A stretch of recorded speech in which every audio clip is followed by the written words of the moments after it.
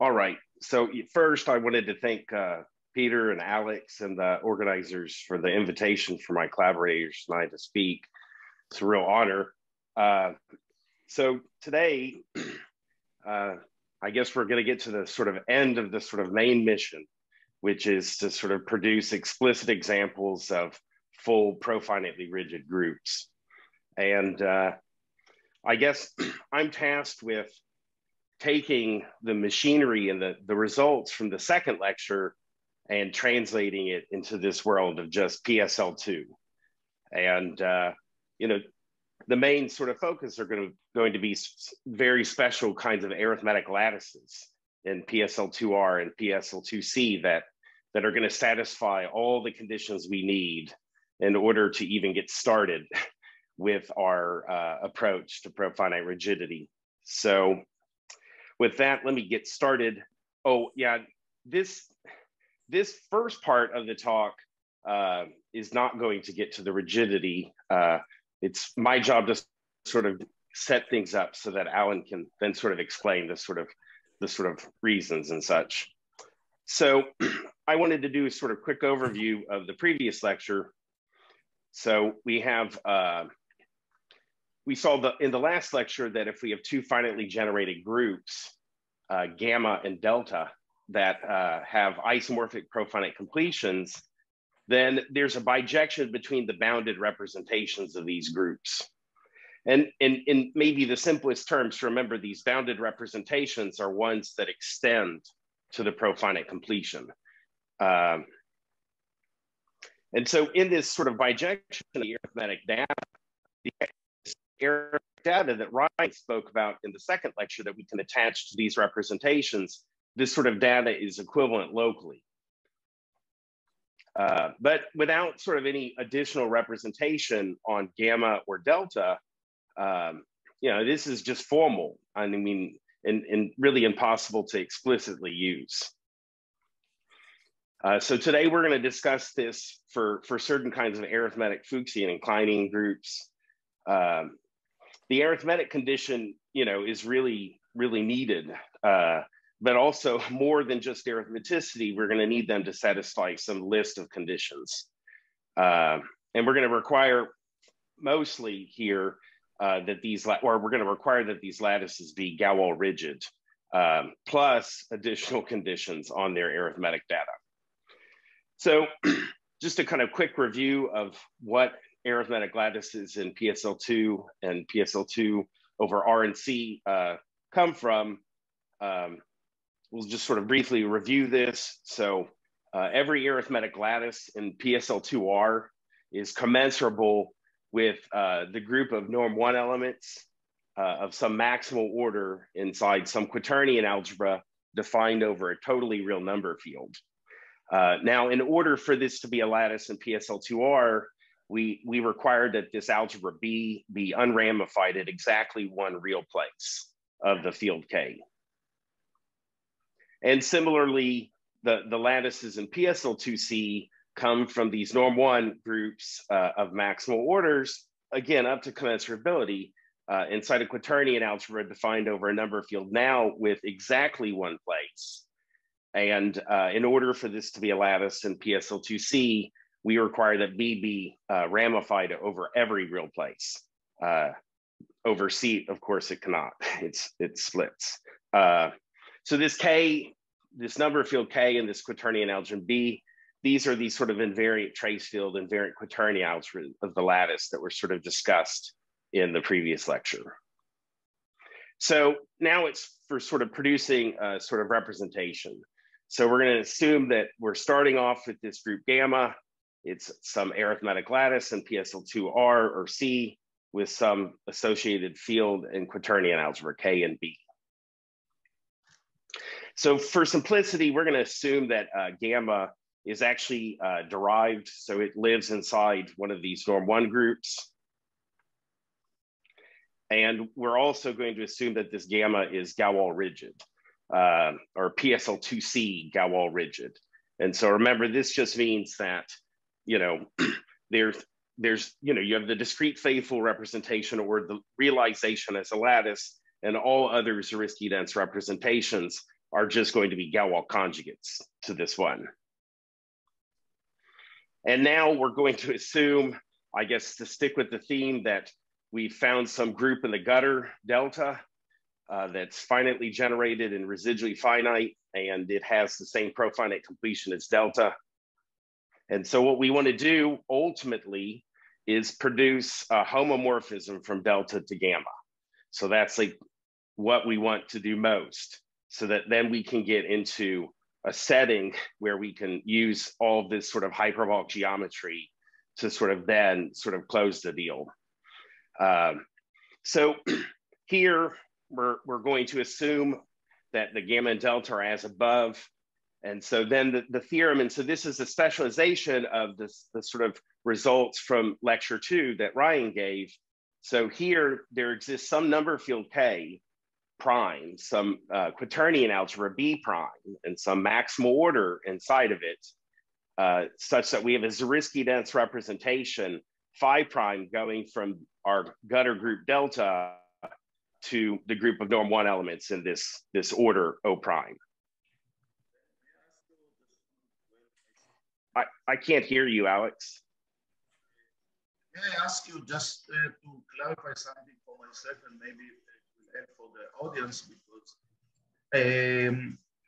I mean, this situation is actually a little bit more complicated from the higher rank groups that we think about usually. Like in SLNZ, the group gamma B SLNZ is kind of trivially Galois rigid, right?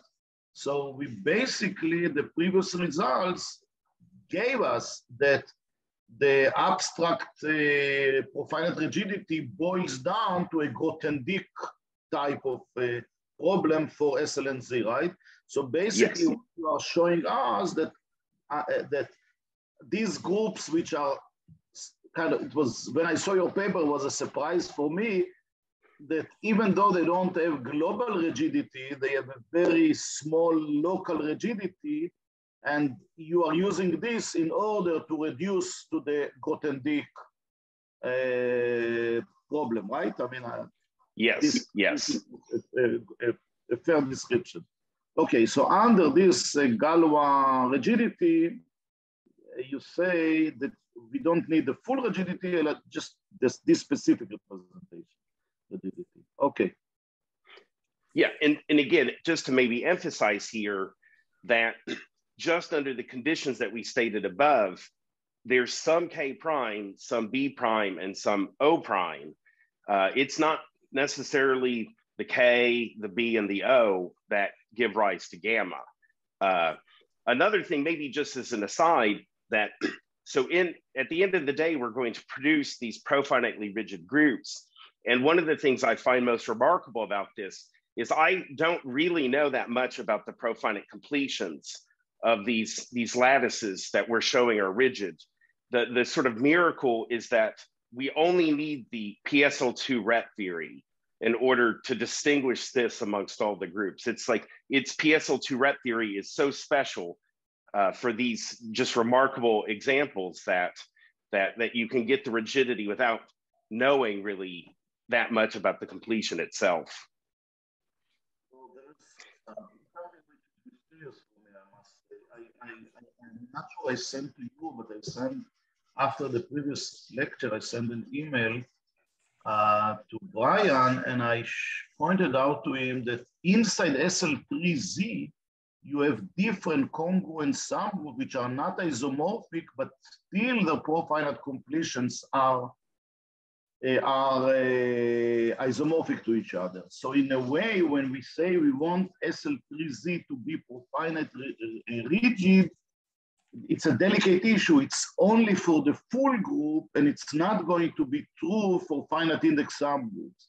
Here, it looks to me like you are not requiring that gamma will be the full group, or at some point you said that gamma is inside this O1. Yeah, so all of this, just for these results that I'm stating, we only require, you don't even require the gamma be finite index. If gamma is in O1, so going back to the previous slide, if gamma is just in O1, is Galois rigid, then you get exactly the same statement. Like, you don't actually use arithmeticity. specifically here. You're just using that you live inside something arithmetic. So just to be clear, Alex, we just get a representation. We have no idea to start with what the image is. We have no idea what the kernel is. And then the other thing is the miracle that happens is that we use this kind of PSL2C Galois rigidity to get this representation, but then the low dimensional topology and geometry kicks in when we know we're inside these groups. So we really do use a lot more machinery after we've built the representation. So to start with, so if what I keep in my mind all the time, what can I take from your argument to the case I'm really interested, which is SL3Z. So basically you are telling me that if I take a finite index subgroup in SL3Z, by the machinery up to now, I will only know that I can have a three-dimensional representation of it, and maybe even to SL3Z, but not to the, a delta is not a subgroup of gamma. That's what you're telling me, right? Yes, so but I would say in this representation, if you take a finite index subgroup of SL3Z, and then you apply this machinery to that, then the mystery group is going to map to SL3Z, and you'll know what its congruence closure is. So you'll know, you can see its congruence closure, but again, as you point out, if you have two subgroups inside of SL2Z that have the same profinite completion, you wouldn't know which one of those two groups you are mapping to. So it's not going to be the same congruent closure as gamma. That's all. Right. We are not reduced to the Grothendieck question in this situation. Right. Okay, so we need some more. Okay, I'm waiting. Okay, to see what is the more. Okay, yeah. So yeah, just to kind of restate the sort of theorem I just wanted to state, yes, there's more. So in this sort of result, we know that this delta, this gutter group is Galois rigid, or PSL2C Galois rigid. We know that there's a bijection between the embeddings of K and K prime into QP bar, including the Archimedean. And this gives a bijection between their places as well for every P, such that under this bijection, the two number fields have isomorphic completions. So they're arithmetically equivalent, or even better, they have isomorphic Adel rates. We also know that if you take the algebra B for gamma and the one B prime for delta, when you tensor those over these completions, the bijected completions, that these algebras are isomorphic. And maybe just to sort of point out that there are only finitely many possibilities up to isomorphism for this K prime, B prime, and O prime. So a few additional remarks. Without any more with assumptions on the arithmetic data, you can't determine which of these things. Like there are examples where there is a K prime, B prime, and O prime. And that just happens, and you don't know. You don't know if you're going to K or K prime. And yeah, we can't say anything about the image or kernel of this phi prime without additional assumptions. And yeah, as I noted, arithmeticity isn't needed in this. You just need to be kind of sub-arithmetic, Zariski dense. So I guess it would work for like a thin group if it were Galois rigid, of course. And so now our main goal is to sort of determine when we can actually prove that at least this arithmetic data is the same.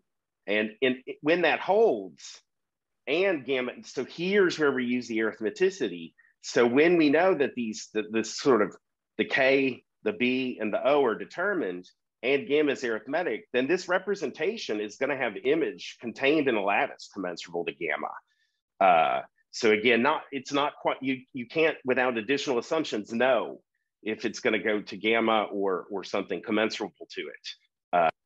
And so now we're going to try to focus on conditions when we can get this sort of main thing here, the data to be isomorphic. So for this, we need a definition for our quaternion algebra. So we're going to say it's locally uniform if for any two p-adic places, V and V prime, that have isomorphic completions, this algebra, when you tensor over these two different completions, are isomorphic. So it has the same behavior over all the places of the same kind of local completion type. So as a corollary with the gamma and delta, as in the statement of our theorem, if K is Galois or has one complex place, then we know that it's arithmetically rigid. So anything that's got the same Dedekind zeta function as it must be isomorphic to it. And if the fields are isomorphic, and on top of that, K has at most one real place, and B is locally uniform, then we're going to say that B and B prime must be isomorphic. And so if K is imaginary quadratic, this is Galois, so we know that it's arithmetically rigid, and B is split, so matrices, no ramification, then we know that the field and the algebras will be isomorphic. And maybe another one that is a bit more specific, but you'll see why. If K is degree 3 with one real place and B is ramified at one of the real places, and a unique p-adic place of a given norm, then the fields are isomorphic, again, by this, because it's only one complex place, and the B would then be locally uniform under these conditions, and so the B and B prime would be isomorphic. So now we see in this sort of previous situation that that when the B and the B prime are isomorphic, now we have a map from delta to the norm 1 elements. But again, this is, there need not be a unique maximal order. And so, we know our gamma is contained in some maximal order, but B could have other maximal orders. And so we wouldn't know a priori which one it mapped to, the delta. We just know that it would map to one of these orders. So here are two examples of things that sort of satisfy these conditions. So the first one is we're going to take Q adjoins zeta 3, third root of unity. We're going to take the split algebra 2 by 2 matrices, and we're going to take, the standard maximal order. And so this lattice, PSL2 O sub K, is remarkable in that it's Galois rigid. So this is a very, very, very special Bianchi group. So then the quaternion algebra, this quaternion algebra B has unique maximal order up to conjugation. And so in this situation, when we have this field and this order and this algebra, and this is our group, we get a map phi prime going from delta to gamma. This example, the first example is the Galois rigid. It is, I'm sorry, could you repeat that? Now, why this is the Galois rigid, this group, the PSL2, okay?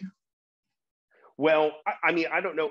Alan, are you going to discuss that much? I'll discuss that, yeah. Okay, Alan's going to discuss that. I mean, again, it's not an easy thing to establish that something's Galois rigid. And it's just finding ones you can, it's already hard in terms of that task. And again, on top of it, we need the arithmetic data to satisfy all the stuff I had in the previous slides in order for us to win. Yeah. Are you using its class number 1 yet? Well, I mean, here, B has a unique maximal order. So, I mean, that comes into play as to why this B has unique maximal order. Yeah, I mean, that's one thing that's special about K. Yeah. Yes, yes. Yeah, class number 1 implies all maximal orders are conjugate, Yeah. Okay, so yeah. So the next example is going to be one that satisfies this sort of second slide, or the second part condition. So here we're going to take a cubic extension where it satisfies this equation, And so this field has one complex place, two reals. And then we're going to take a quaternion algebra that's ramified at the unique real place. Sorry, I said two real places. I meant one. It has one complex place of the conjugation and one real place. So then we take this quaternion algebra that's ramified at the unique real place and also the unique five-adic place of norm 5. And so that algebra is locally uniform by construction. And this arithmetic lattice, when you look at the norm 1 elements inside this max, I should have said that this algebra also has unique maximal order. And so, and this thing's sort of Galois rigid. So then we get that this delta again maps to this gamma in this particular case. And again, just to emphasize, like, why is this Galois rigid? You have to check. I mean, you know, there's no obvious reason why this is Galois rigid from the arithmetic that we're giving you here. I mean, it's again a very special lattice. And that's the thing. These are very special lattices. I'll kind of give the rundown on the Fuchsian side, and we'll also discuss. And so here, we're going to assume B is ramified at exactly one real place and one p-adic place that again is determined by its completion. So if B is ramified at the other real place, these two algebras aren't isomorphic over K, but you still have a map from B to B prime. And so there's not really an ambiguity. And so we'll just stick with the case of the first one, the B. And so again, we're going to take our gamma to be an O1 for some maximal order in B. And again, we're going to assume that gamma is Galois rigid and B has unique maximal order up to conjugation. Then we get again that delta is Galois rigid, and we have this map phi prime going to the O1 group. So I want to discuss two explicit examples, or really just the hyperbolic triangle groups. So first, co-compact triangle groups. One nice thing about them is that they are PSL2C rigid, but there's infinitely many of them that are Galois rigid, and there's also infinitely many that are not Galois rigid. So Galois rigidity isn't something that holds for all of them. Additionally, very few triangle groups are defined over real quadratic number fields, and only finitely many are arithmetic. And so we need the trace field to be at most real quadratic. And so here are some winners. The first one was discussed at the very beginning of the first lecture. Martin mentioned this 3-3-4 triangle group. So this has trace field Q adjoint square root of 2, and the invariant quaternion algebra is ramified at one real place and the unique place over 2. And just another one is the triangle group 3-5-5. So this has trace field Q adjoint square root of 5, and the invariant quaternion algebra is ramified again at one real place and the unique place over 3. So that's all I have for the first part of the talk. The second part, we get to see all the magic come together. So let me stop sharing.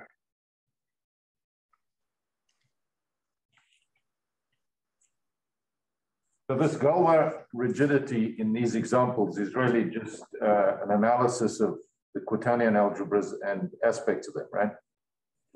Of these are...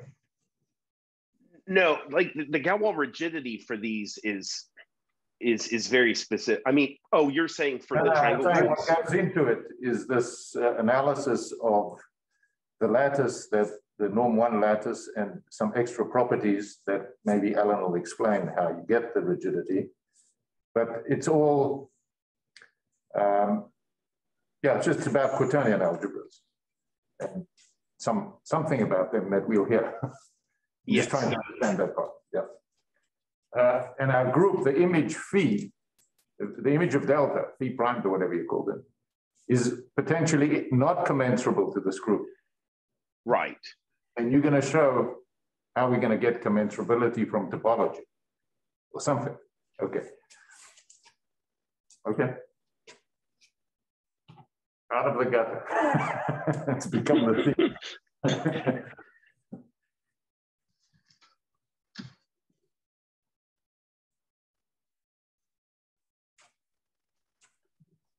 Yes, so getting back to Martin's lecture, where we started with some groups in the gutter that had the same profinite completion of lattices that we may care about. The task today for the rest of the lecture is to actually get out of the gutter and polish these groups up a little bit and actually find that they're little diamonds, that there they are, completely determined by their profinite completion, or more prosaically, their list of finite quotients. So my task is to get us out of the gutter, and being Scottish, of course, I'm very happy to be down in the gutter, and I'm happy to climb out of it and do what needs to be done to show a little bit about Galois rigidity and what we do to do some explicit computations, and to emphasize, to prove Galois rigidity, it pretty much needs some explicit computations that you need to get down and dirty with, and the special features of some of these quaternion algebras, etc., that Ben had mentioned before. Okay, so here is the 3-3-4 triangle group that Ben has discussed, and Martin had this fine picture at the start of the lecture series. And again, just to reiterate some of what Ben said, that this is an arithmetic triangle group, and it's a very beautiful arithmetic triangle group. So geometrically, here's the picture of the tessellation of the disk. The quaternion algebra is defined over Q root 2, and that is the trace field of this triangle group. The ramified finite place is the prime corresponding to the square root of 2 in this number field. And again, maybe just to kind of say something, the crucial thing you see is that once you're kind of ramified at a particular finite place, this says something about the pro-P completion of this order that everything's going on in. And that's distinct from kind of the pro-P completion of something that's locally matrix. So in one sense, when we see the ramified place, that's giving us a local division algebra, and that's a different kind of bounded representation from going into the 2x2 matrices over that local field. So being ramified gives us local information, and having a small degree like 2 then says that once we know we have this kind of bounded representation from the ramified place, that forces, by quaternion algebra, this real place that's non-identity to be ramified. And that's kind of a little bit of magic that's used to guarantee that we get this machine to work in this kind of setting. Now, moreover, this triangle group actually occurs on the nose as the image of elements of norm 1 in a maximal order in this quaternion algebra. So over in the geometric world, here's this nice picture of the tessellation. Over in the algebra world, there's this quaternion algebra over a field, and it spits out the unit group of a maximal order. And by good fortune, the image of this unit group of a maximal order is on the nose, this triangle group. So from the point of view of what Ben was talking about, we have this representation that's built in now, once we have Galois rigidity, that's going back into the unit group of this maximal order. Now, as we've just said, this maximal order is the triangle group. So that we view as a positive. So we've got the situation now from Ben that if we've got this guy in the gutter with the same profinite completion as this triangle group, then we get the representation that the representation rigidity stuff gives us. And it now gives us a homomorphism into the triangle group with some large image. Now, again, to emphasize, we have no idea right now what this image group L looks like. And the goal is to show that L equals delta, because then once we have L equals delta, delta is isomorphic to lambda hat, we get the epimorphism at the profinite level onto L hat, which is delta hat, and then the Hopfian property kicks in to show that lambda is isomorphic to delta. So where we bring to bear so the techniques from grubbing around in the gutter and low dimensional topology and geometry is to show that the only possibility for L is that it's delta. So we've got to rule out the possibility that L has finite index and L has infinite index. And this is what we can't do in SL3Z, but we can do here. Alex. I'm still a bit confused. So in this case, you do show us that you reduce to the Grothendieck question, except no, it's just a representation right now. So the representation rigidity just gives us this image group L. So there it is. I have no idea what it is. It has huge kernels for all we know right now. The only time we know that it's injective is at the very end when we prove. Except objectivity, but at least we get it to a subgroup. Right. Now, know that the surface group and triangle groups are left. So once you know that the image is inside delta, you at least know that the image is onto delta, right? Because left. No. So all we know about the image is that it's some subgroup of delta, right? So I mean, it has some of the finite quotients that delta. It has some of the finite quotients that delta has, but it needn't have all of them, of course.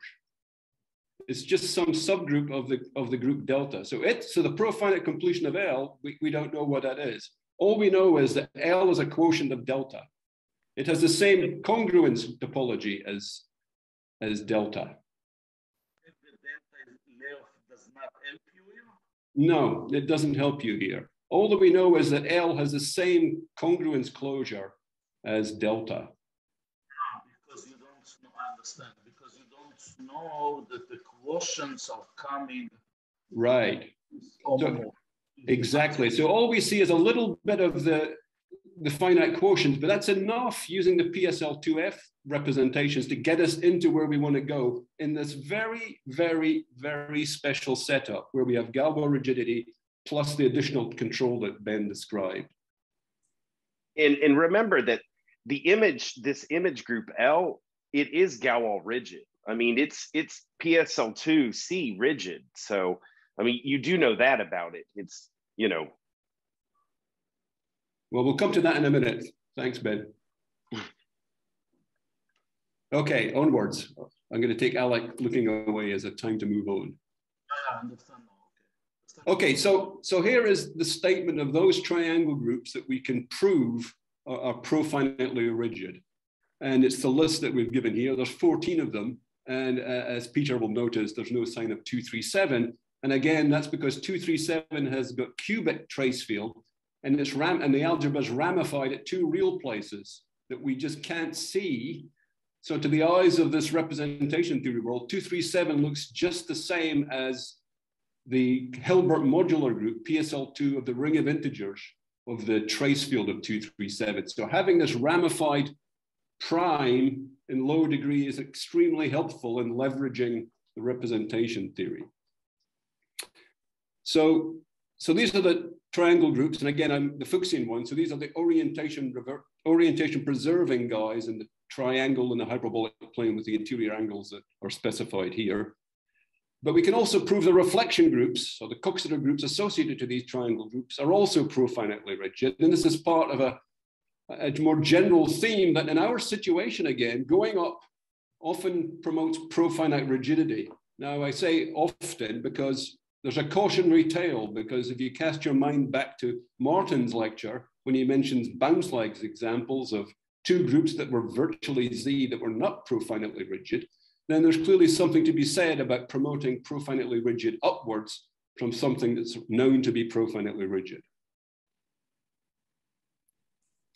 So here's a picture of the commensurability, and the color coding is hopefully meant to explain something useful. So the red is special because the representation rigidity arguments apply directly. And I chose red especially for Peter because that's meant to indicate Manchester United. I didn't choose any blue for Chelsea.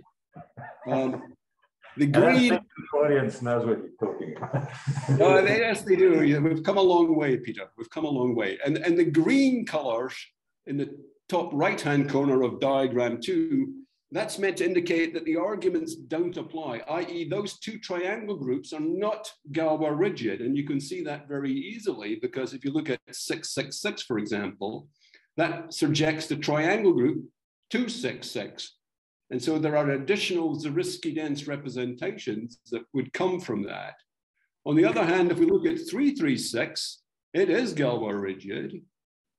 But in fact, you'll see that it surjects 3, 3, 3, but that's a Euclidean triangle group. So that's legal. That's not Zariski dense because it's a solvable group. And so the red ones are rigid. The green ones aren't. This teal colored guy, 2, 5, 10, is not Galois rigid either, but we can still use our ideas to promote Galois rigidity upwards from 5, 5, 5 to establish Galois rigidity there. And then the ones that are undecorated by any color coding whatsoever, we were able to establish profinite rigidity of these Z2 extensions that I talked about, that I'm not going to be able to say anything about at this point. But that's kind of the scheme of how these guys fit together. As we'll see in a minute, in fact, maybe we'll just go there right now. As was the case of delta 334, several of these triangle groups on the screen, so 334, 336, 335, 255, and this one here that I can't read now because it's overlapped, 355, these actually turn out to be on the nose again, the unit groups of maximal orders inside the appropriate quaternion algebras. And again, as Ben was saying, these quaternion algebras are over real quadratic fields and ramified at one real place and one finite place. And the information is given here. So the 334 we've seen is ramified at 2, and then the others are given below here. So that's the crucial information on the screen that allows us to get the representation theory to run, that allows us to build homomorphisms of our fake guy lambda in the gutter back into the unit group of the maximal order, which by a miracle turns out to be the triangle group in this case. For the case of 444 and 555, they're subgroups of these triangle groups, 334 and whatever the other one was. But again, we can handle those fairly easily to see that the image group in these cases, even though it starts off just going back into the unit group of the maximal order, a simple-minded calculation shows you actually have to be back inside the triangle group delta again. And so then again, it gets down to, we need to prove that the image group L is equal to delta using some additional structure that's built in from the theory of Fuchsian groups in this case.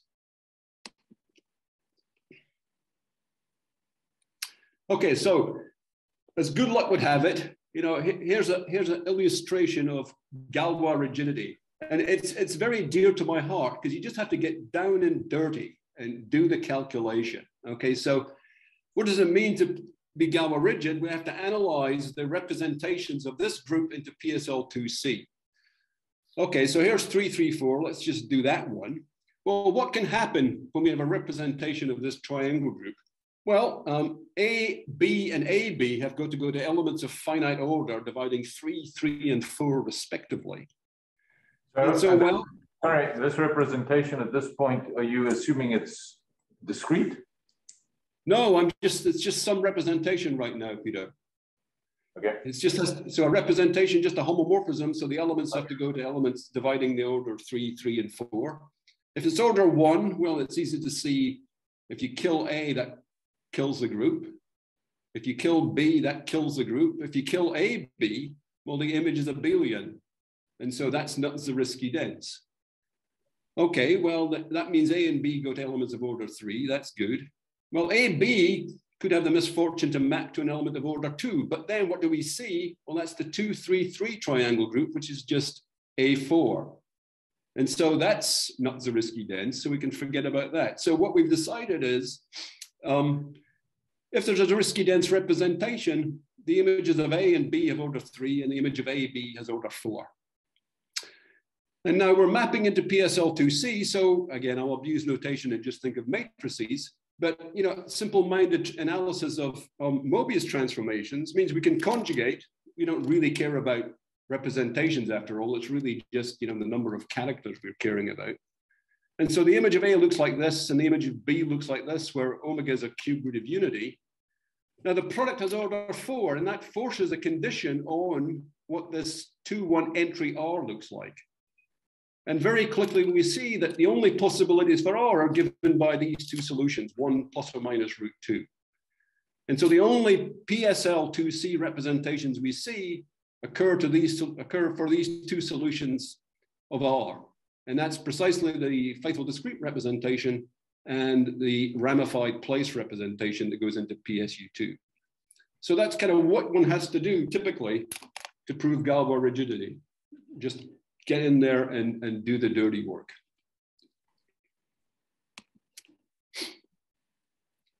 Okay, so let's turn to the three-dimensional case now, the Kleinian group case. And then there are several arithmetic Kleinian groups that are profinitely rigid. And again, to emphasize something Ben said, all we can ever do is arithmetic things. We don't know what to do if things are non-arithmetic. And so, you know, two groups that are dear to my heart and perhaps even dear to a few people's heart in the audience are these groups, PSL2, Zia join omega, and the PGL2 version of this. Now I've drawn these quotient orbifolds. So these groups act on the hyperbolic 3 space. They're discrete subgroups of PSL2C. The quotient is some finite volume hyperbolic 3 orbifold. And this picture is meant to indicate what this orbifold looks like schematically. So the quotient is a ball with some singular locus. So we think of triangle groups and we think of spheres with cone points. You can think of this somewhat like that. So what this picture really thinks is it's a ball, and the ideal vertex is what you can see in front of you, the three edges that run out to this boundary. That's really going off an ideal vertex. And so what we see is this orbifold has a cusp cross section that's a Euclidean 2 orbifold. It's a sphere with 3 cone points of cone angle 2 pi over 3. And similarly over here for PGL2. Now, you may not think that's important, but it's actually vitally important as to why this Bianchi group is so special. So as Ben mentioned, this guy is Galois rigid, and the Galois rigidity can really be traced back to the fact that this cusp is a Euclidean triangle orbifold. Any other Bianchi group has a cusp that's more complicated that allows for deformation. So in the Thurston sense, you can perform Dane surgery on the other Bianchi orbifolds, but this guy, you can't. And so in fact, this group, it was known has property FA of SER, basically like the triangle groups. It's generated by these elliptic elements of finite order whose products are also finite order. And so you cannot act in a tree with a global, but you cannot act non-trivially on a simplicial tree. You always have a global fixed point. So that at least gives you zero-dimensional PSL2C character variety. But in fact, one can prove that, as Ben said, that these guys are actually Galois rigid. And if one way to see this, I mean, one has to do a little bit more thinking through, but in fact, Paoluzzi and Zimmerman had analyzed kind of PSL2 FP bar representations of this group and noticed that the only PSL2 F quotients you saw came completely from number theory, i.e. the splitting type of the prime that you were looking at. And this is really a kind of finite shadow of being Galois rigid. You only see the representations that the number theory tells you. And you know, if you had another Zariski dense representation of this Bianchi group, then the strong approximation machine would kick in to give you additional PSL2F representations of that group. That's kind of the reason why this Bianchi group is Galois rigid. But it is for us who don't know this so well. So the Picard group, you don't know? Yeah, the Picard group is not Galois rigid. It's not Galois rigid, and you say that's related to the fact that the cusp got some deformations. That's correct, Peter. If you go to the PGL2 of Zia join I would bet you a fizzy beverage that is profinitely rigid. We haven't written down the details, but you know, if you're prepared to put up a fizzy beverage the next time I visit Princeton, I'll happily write down the details of that. Okay. Okay. So this particular Bianchi group is very special, and again, we're back in the situation now, as Ben mentioned, that this Bianchi group is a projective image of the elements of norm 1 in the standard maximal order. And so then we get the fake guy going back into the Bianchi group. And again, the task is for us to show that L equals PSL2 Zia join omega. I'm going to mention quickly a few more examples and then get on to the end game, which is perhaps of most interest right now, maybe at least to Alex. So one of the examples that Ben mentioned was the Weeks manifold. So this is a minimal volume closed orientable hyperbolic manifold. And here's a picture of a surgery description. One can compute a presentation, and from this we can see the homology is very simple. But again, you know, by brute force and ignorance, one just has to get in there and compute all characters of this particular three-manifold group into PSL2C. And again, one does this, and one sees that we only ever see the faithful discrete representation, complex conjugation of that, and the SU2 representation you get from the ramified place of the invariant quaternion algebra. Okay, so as I mentioned, and as Ben mentioned, that this guy fits the scheme that Ben described before. There's a unique real ramified place, and there's this unique prime of norm 5 that is the ramified place that allows us to get going here. And maybe just a quick comment that I think Martin and I were particularly amused at. If you recall back to Martin's talk, this field K showed up in his talk because the splitting field of K for this particular cubic was the field capital K that Serre used in his constructions of these algebraic varieties that were not the same, but their groups had the same profinite completion. The fundamental groups had the same profinite completion. So I think we were quite tickled by the fact that Serre's examples kind of somehow showed up in one of our first examples here of these lattices that are profinitely rigid. Okay, so again, the machine that Ben told us about is that if we have the guy in the gutter lambda with the same profinite completion, well, we get a representation that goes back into the unit group of a maximal order. There's only one type, so we can conjugate. In fact, what we see is that this Weeks manifold group is a normal subgroup of index 3. So what we know, just by simple-minded nonsense, is that whatever the image group L of this representation is, because the Weeks manifold has no Z mod 3Z quotients, in fact, L has to land up back inside the fundamental group of the Weeks manifold. So now, again, we're reduced to sort of showing that L has to be equal to the fundamental group of the Weeks manifold. And it's a simple-minded bit of three-manifold topology using Poincaré-Lefschetz duality that says we're reduced to the finite index case because anything of infinite index in the Weeks manifold has got positive first Betti number. And so whenever you have positive first Betti number, that would show up as a map to Z of L and hence a map to Z from lambda. But that's impossible because lambda's got the same profinite completion as the Weeks manifold, which is finite H1. So there's a little bit of three-manifold topology that kicks in to reduce us to the case where, in fact, the image group had finite index inside the Weeks manifold. And then there's a statement there about pushing profinite rigidity upwards that I won't dwell on here. There's some new examples that I mentioned briefly that Martin and I computed. We showed that these two examples, one called Vol3 suggestively, which is the third smallest volume hyperbolic three-manifold, and the fourfold cyclic branch cover of the figure 8 knot. These groups turn out to be profinitely rigid.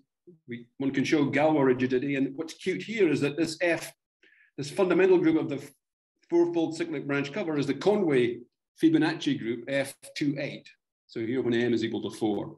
So this guy here is profinitely rigid. And again, it's a similar kind of setup as to what we had before, except we have the quaternion algebra over Q adjoint root -3. And the ramification set here is at two finite places. And again, to emphasize, this distinguishes kind of the local behavior or the bounded representations from the matrix algebra because we're ramified.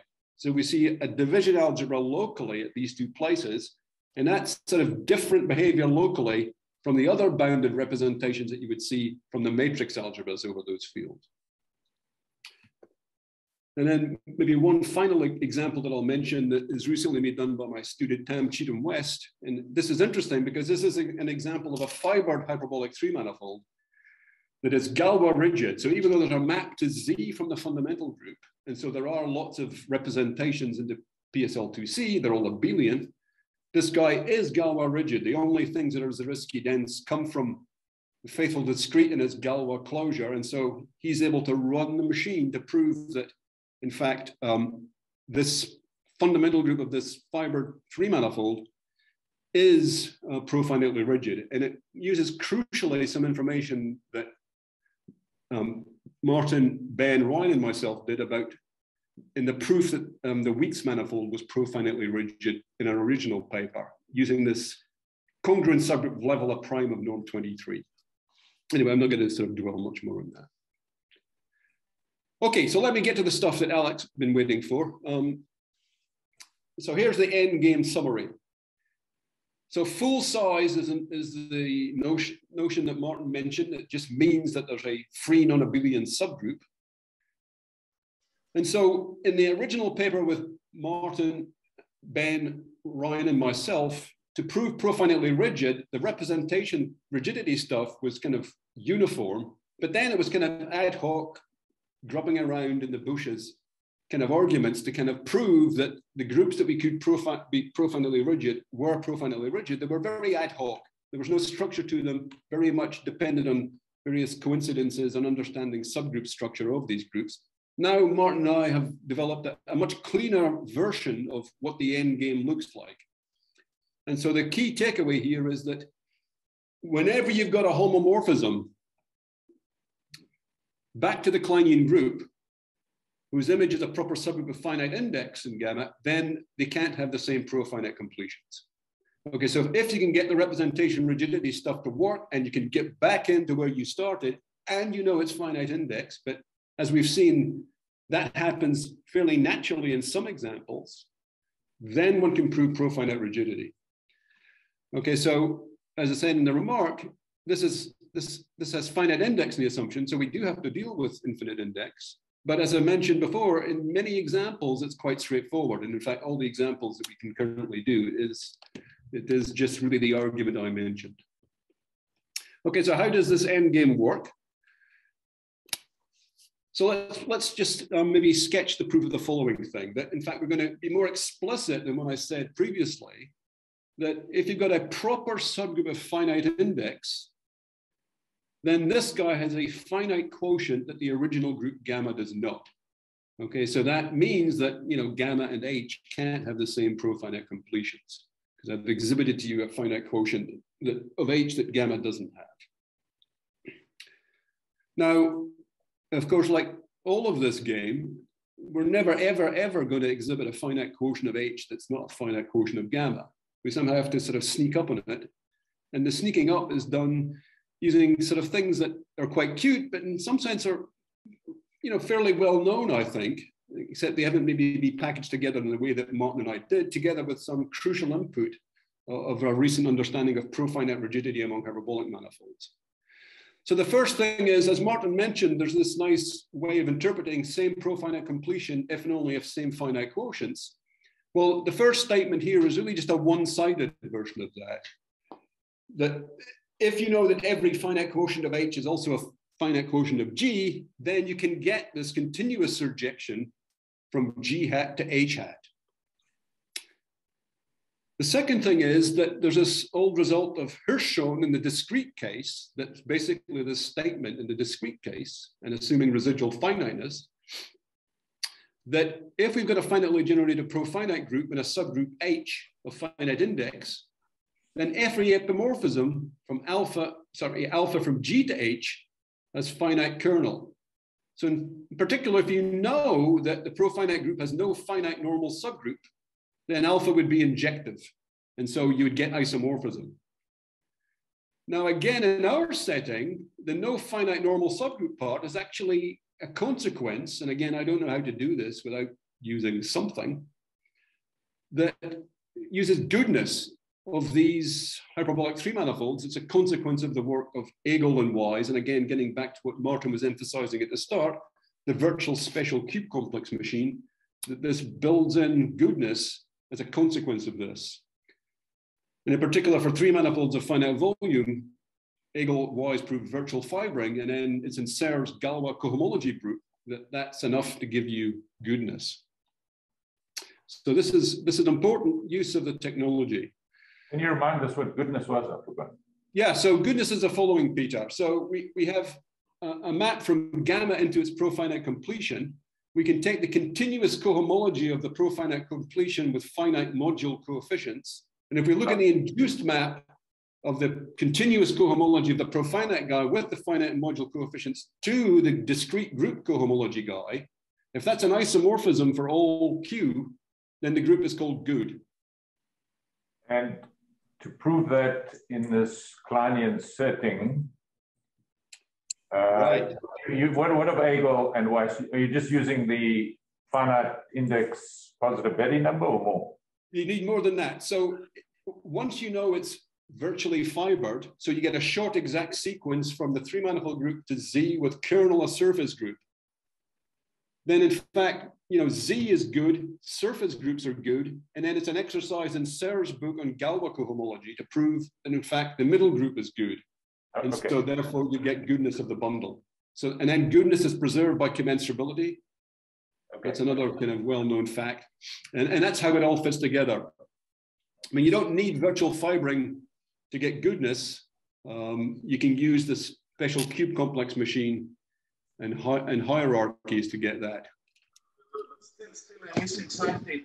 Even with the goodness, why, I guess, you know that the group G does not have a finite normal subgroup, but the Kleinian group, but why not its profinite completion? Right, so think about this case, Alex. Suppose the guy is torsion free. We've got this hyperbolic three manifold. And then it has finite chronological dimension. Right, exactly. But then that's kind of the argument in general, right? I mean, because you now know that, the guy is good. Any Kleinian group with finite covolume is good. And so, that's enough to rule out finite normal subgroup anyway. Why?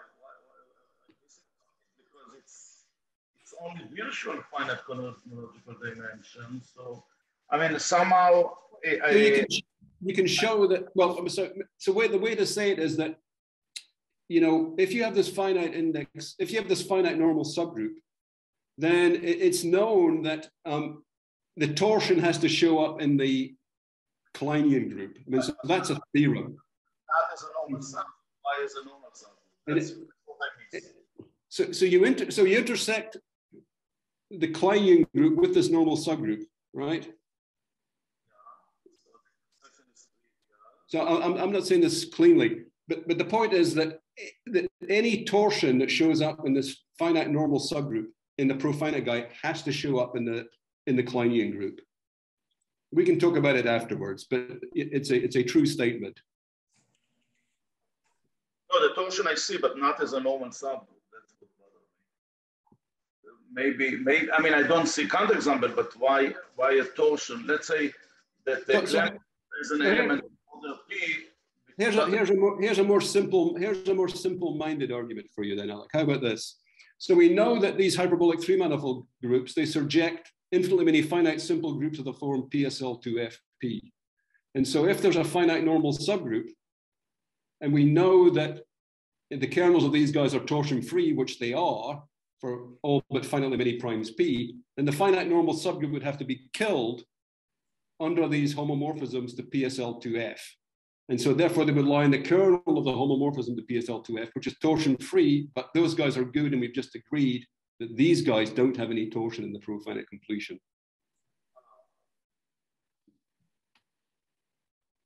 Happy now?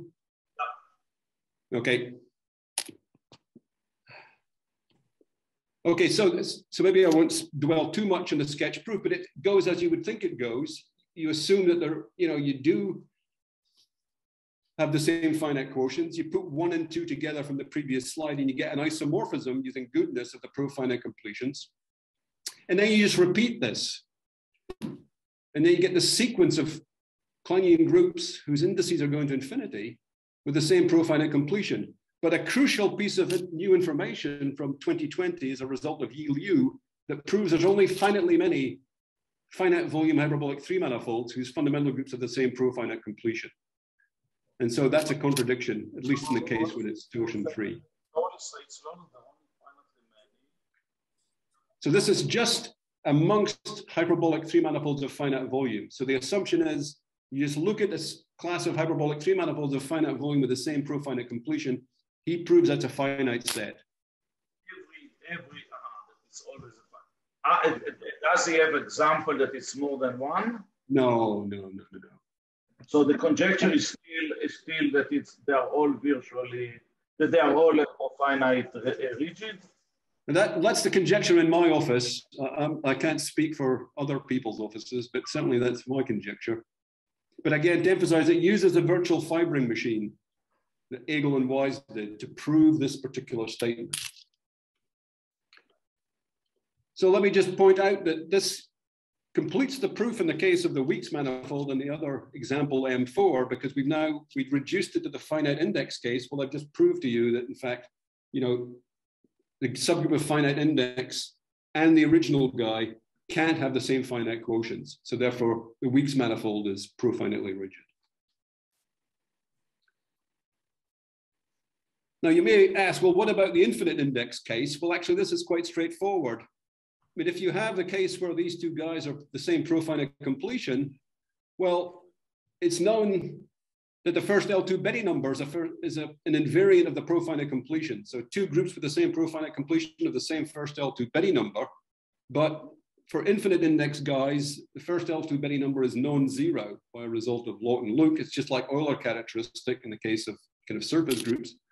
But the first L2 Betty number of a lattice is zero. And so you can't have that in the case of this case. So this is kind of an easy case to clean up. And it's maybe worth remarking that higher L2 Betty numbers are not profinite invariants. There's some nice work by Holger Kammerer, Stefan Kionki, Jean Rambaud, and Roman Sauer that give constructions of higher L2 Betty numbers that are different under profinite completion. So for example, some of Aka's examples. And then maybe the end game for the Fuchsian groups. And again, it's a similar kind of idea to the previous one for finite index guys. It's just a statement about L2 Betty numbers and how they grew on finite sheeted covering spaces. So in the finite index case, the L2 Betty number is related by scales by the index. The first L2 Betty number of these Fuchsian groups are non-zero. And so that's the way that we rule out finite index case.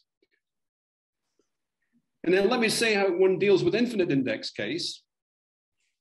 And in fact, it's something that Ben mentioned in passing, that in fact, one can kind of exploit the fact that whenever you've got positive dimensional character varieties in PSL2C, you can build lots of finite representations inside groups of the form PSL2F, for F's a finite field, so that the original guy can't have these finite quotients. So these triangle groups have very limited representation theory into PSL2FP bar. You can only have finitely many. But once you've got positive dimensional character varieties, you can build infinitely many. And basically, you can use that to rule out infinite index subgroups, because the infinite index subgroups of triangle groups have positive dimensional character varieties. And again, this also applies to the case of PSL2 of Z adjoint omega to rule out infinite index case there. You can build finite quotients of infinite index subgroups that infinite index subgroups with finite quotients that the Bianchi group cannot have.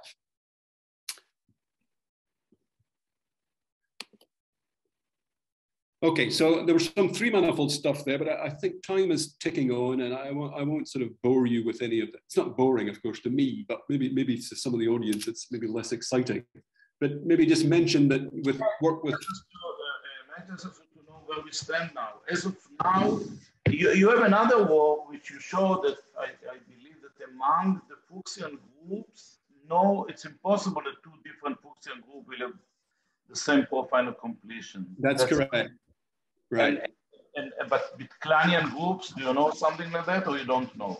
No, all that we know is really what Yi Liu tells us, that there's finitely many with the same profinite completion. So good, we do know. So if you look at this result of Wilton and Zaleski, it does say that if you've got some three manifold group with the same profinite completion as a hyperbolic three manifold group, then that guy is also hyperbolic. And so then you use Liu to say, well, there's only finitely many possibilities for those hyperbolic manifolds. So in more recent work with Martin and Ryan, we've proved that. Just a moment, in the previous slides, you showed example. What is T2 bundle? I say not hyperbolic. There are examples of manifolds with this different with the same, but not hyperbolic. Okay. Right, so there's these torus bundles over the circle, and there are these Seifert fibered spaces, which are circle bundles over surfaces.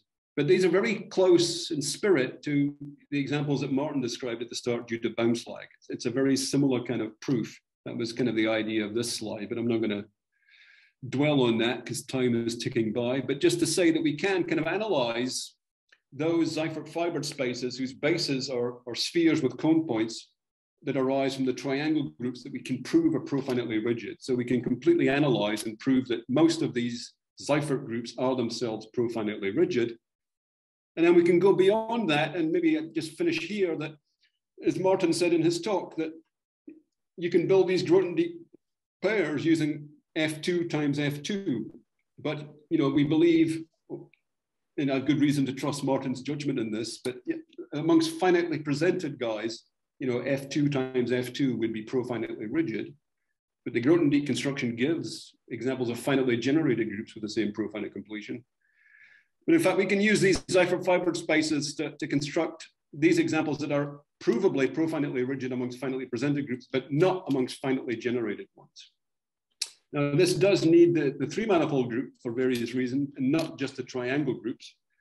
Now, the good news is I've got a perfect sketch of a proof for this theorem that I'm sure you're going to like, given the time of the day. And there is a sketch of the proof. We're still kind of writing down all the details of that, but that's the spirit of the proof here. And with that, I'll thank you and just advertise a conference that some of this ideas will be talked about, arithmetic groups and three manifolds at Max Planck in Bonn in May of this year, God willing in person, at least for some people. Details to be soon. Thanks very much.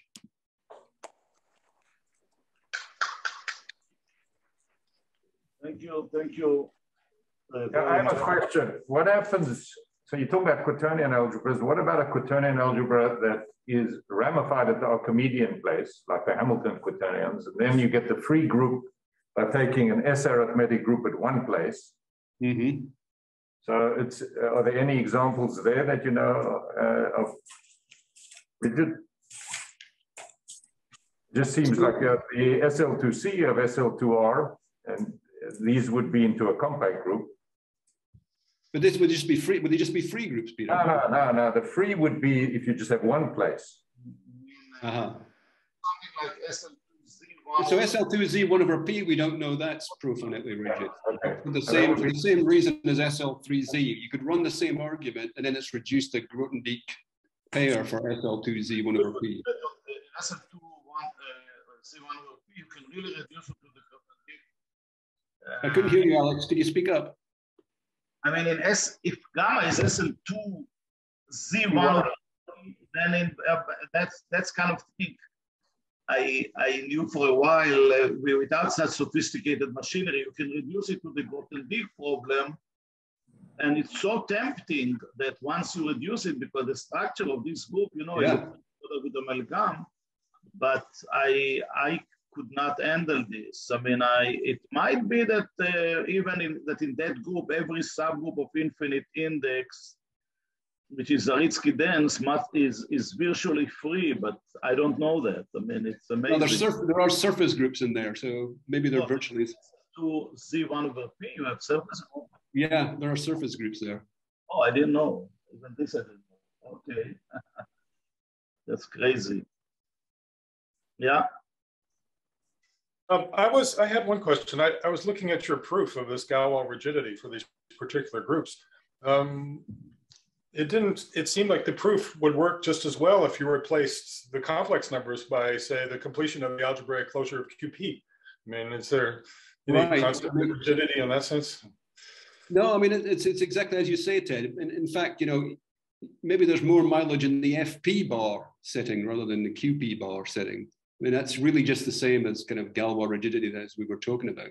But the fact that you have this kind of structure showing up in PSL2 FP bar representations as well, you know, all these finite quotients of like 334 that are PSL2F are all controlled by number theory. Same as like 237, all the finite quotients are controlled by the splitting type of primes. And that's kind of done really by a Galois rigidity argument in PSL2 FP bar.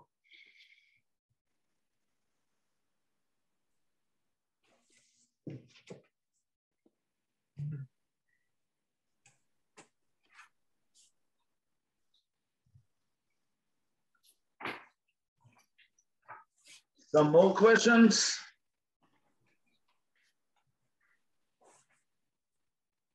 If not, then thank you both of you, and in fact, the four of you for this excellent sequence of talks.